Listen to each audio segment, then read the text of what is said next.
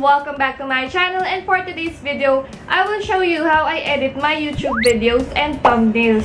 So medyo marami na rin kasi nagtatanong kung paano ako mag-edit, kung anong gamit ko pang edit. So in this video, I will show you how and kung ano yung mga gamit kong pang edit. But before that, please give this video a thumbs up if you like videos like this. And let's get started. So first, ang gamit kong pang edit ng YouTube videos is Sony Vegas Pro 13. So, program siya sa computer, pwede nyo siyang i-download, ganyan. And ito, nag-film ako kung paano ko in-edit yung last video ko. So guys, now I will show you how I edit my YouTube video. So, ito yung gamit ko na program. This is Sony Vegas Pro 13. So, kung di pa kayo masyadong magaling mag-edit, dito kasi sa Sony Vegas Pro, medyo advanced skills na dapat. Medyo kailangan mong kapain, ganyan. Hindi naman siya ganun kahirap, pero kailangan mo lang talaga siyang matutunan. Pero kung talagang wala kayong experience sa editing, I recommend this Movie Maker na lang kayo mag-edit muna. Ito kasi, madali lang mag-edit dito. Mga cuts, ganyan. Pero, hindi siya ganun ka-advance.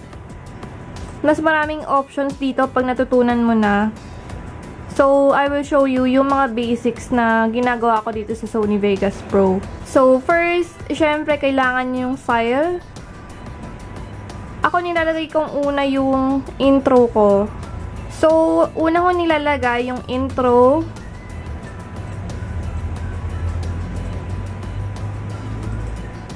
Yan, nilalagay ko siya dito sa bandang dulo.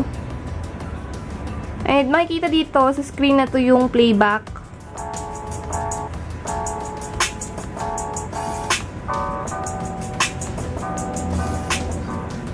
And then, yung mismong video ko na. So, ito siya.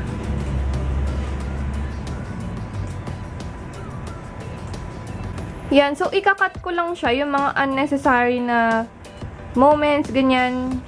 So, right-click lang. Tapos, trim start. Yan. Hey guys! Welcome back to my channel. And for today's video, papakita ko sa inyo yung YouTube setup ko. So, yan. So, ikakat ko lang yung mga scenes and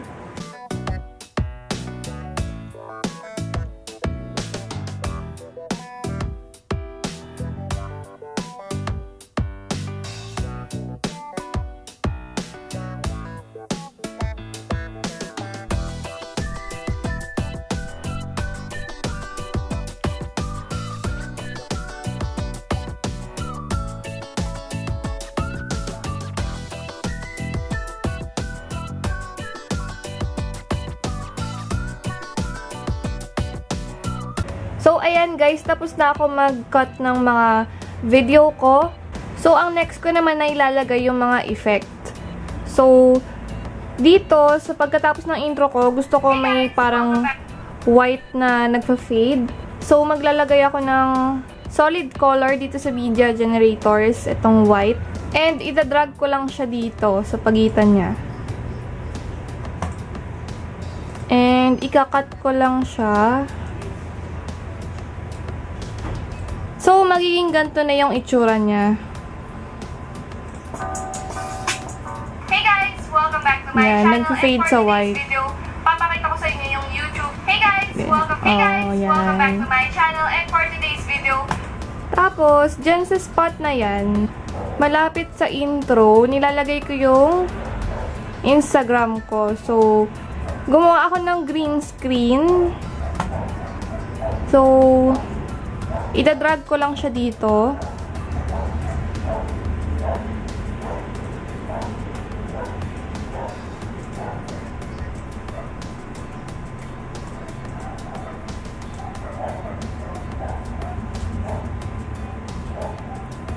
So, ayan siya. Pag pinlay mo, papakita ko sa inyo yung YouTube setup. Diba naka-green screen siya? Lalagay ko ng effect, yung chroma here, tapos green screen. Ayan, so ganyan na siya. Today's video, papakita ko sa inyo yung YouTube setup ko. So, I am a small YouTuber in the Philippines. So, ayun, papakita ko lang sa inyo kung ano yung workplace ko. So, yan yung ginawa ko na green screen. Medyo marunong din kasi talaga ako mag-edit. Kasi matagal na ako nag-edit sa Sony Vegas Pro. Mga ilang years na rin. Kaya alam ko na yung mga pasikot-sikot sa program na to. And also, naglalagay pala ako ng background music. Para medyo hindi naman boring. So, isa sa mga favorite ko na background music itong Crimson Fly. Fini-fade ko lang siya para medyo mahina lang. Hindi natatakpan yung boses ko.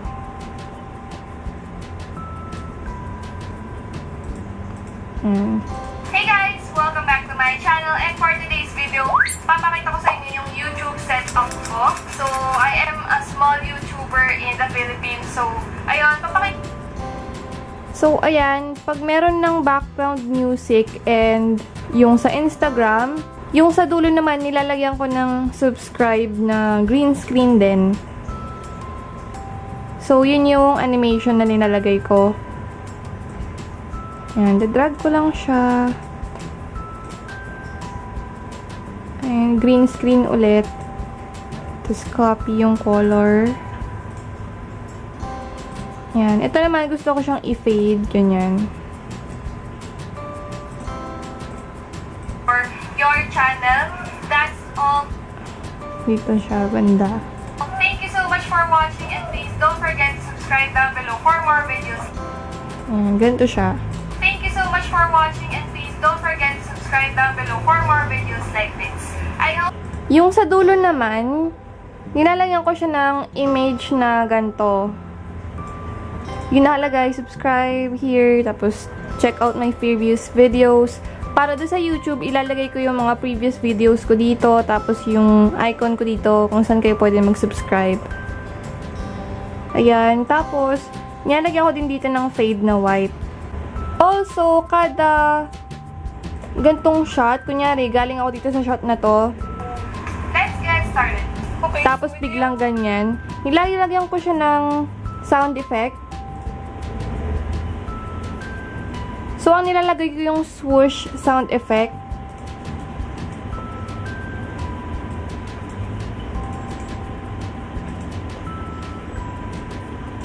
Ayan. So, lalagay ko siya dito sa gitna.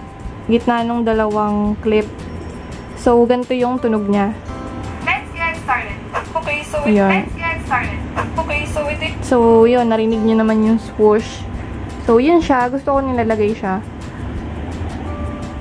Then, ilalagay ko lang siya kung saan ko gustong ilagay. And that was all, guys. For example, itong shot na to, medyo madilim. So, tinataasan ko yung brightness niya dito sa brightness and contrast. Tapos, ito-drag ko lang yung effect. So, medyo magba-brighten up na siya. Ayan, pwedeng adjust yung brightness.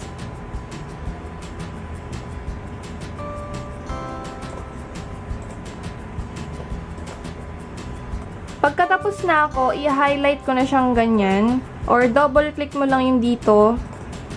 Yan, naka-highlight na siya agad. So, ang gagawin ko, i-render ko siya. Ito yung render. Ito yung may color green.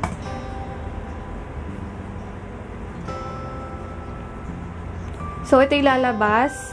So, ito, i-click ko yung Sony. Tapos, internet. Yung pinakamataas na size. Tapos, customize. Gusto ko ang ginagawa sa frame rate niya is 60 FPS to. So, parang super linaw niya talaga. And then, nalagyan ko na ng title. How I film.